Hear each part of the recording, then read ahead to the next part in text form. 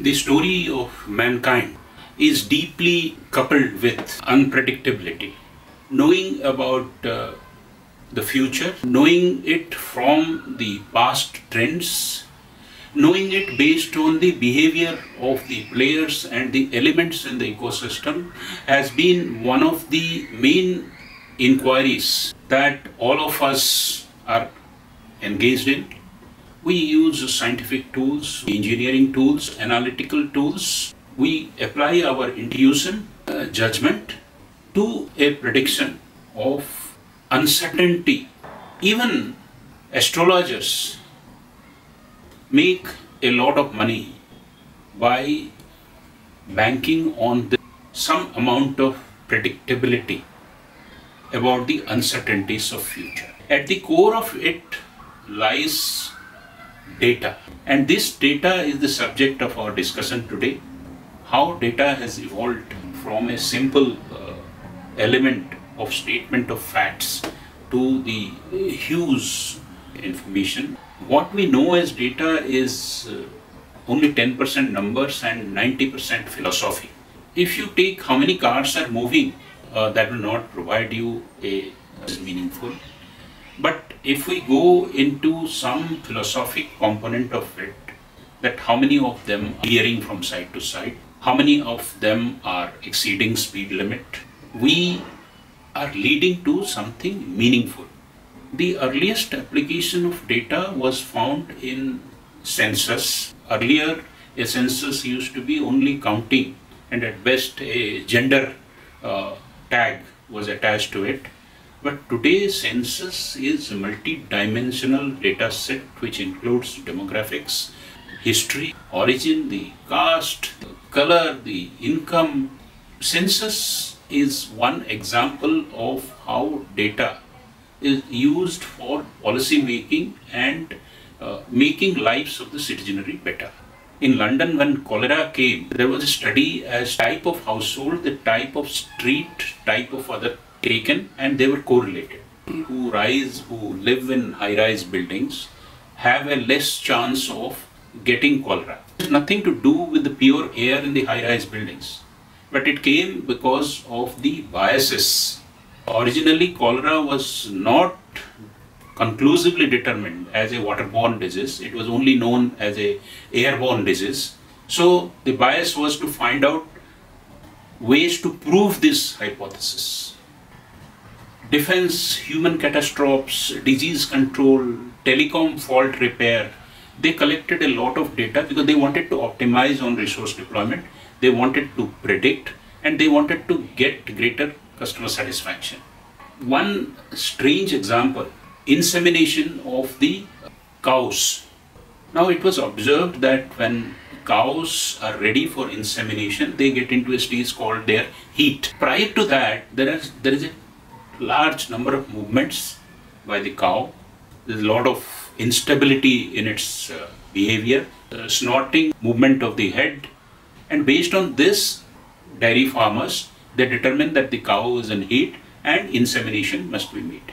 Now this took a lot of time, lot of observation with data where sensors were tied to the legs of the cows and cameras were fixed overhead. And this, through an IoT technology, this camera data and the movement data are coordinated.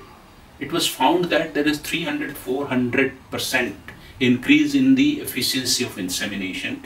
Data must be used to get information.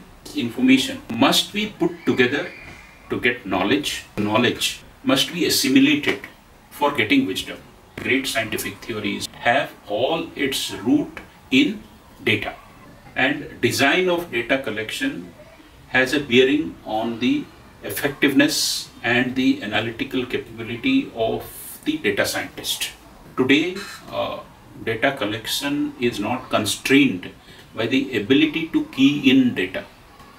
Earlier, there was large punching machine operators who used to take pieces of data and prepare punch cards so that computers could process it.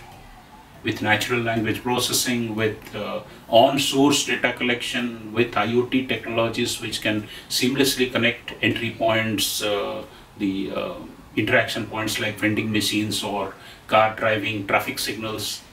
It has become very, very easy to not just collect data, put them into a computer readable format. Because this has become easy, now the amount of data collected has grown many, many times.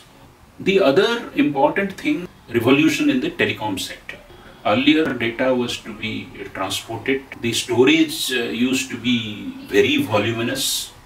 Now there is an encryption and decryption at both the ends, and software is stored at the endpoints so that the data could travel and get processed at the endpoint.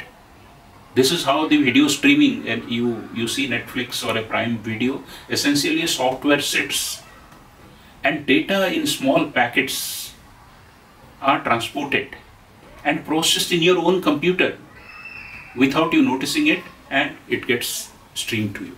The most important thing in addition to telecom revolution is the availability of computers. In 1955, they say UK had total of 23 computers, 5,500 computers in 1970. Now there are hundreds of millions of computers. Every one of the smartphone has much computing power as compared to probably a big computer 50 years back. Exponential growth of computing power and growth of the World Wide Web, cloud computing, where you do not have to have bulky computing power and you can do pay-per-use. Do not have to buy software, you do not have to buy hardware. If you have just data, you can do it in any which way you like. The invention of data lakes, in which you don't have to transform a data after you have extracted it. You can simply extract it and load it and transform it as and when it is required. Collecting data, storing data, processing data and visualizing data are largely solved. With every prosperity, there is always a bag of woes, and we are now dealing with data privacy, data tenancy, data colonization, consumption of APIs bringing high-level technology from a cloud-based platform, and the progress in the internet and things like 4G, 5G, local broadband, on-the-street broadband, all this coming into play will be the determinant of how we appreciate and consume data. Thank you very much.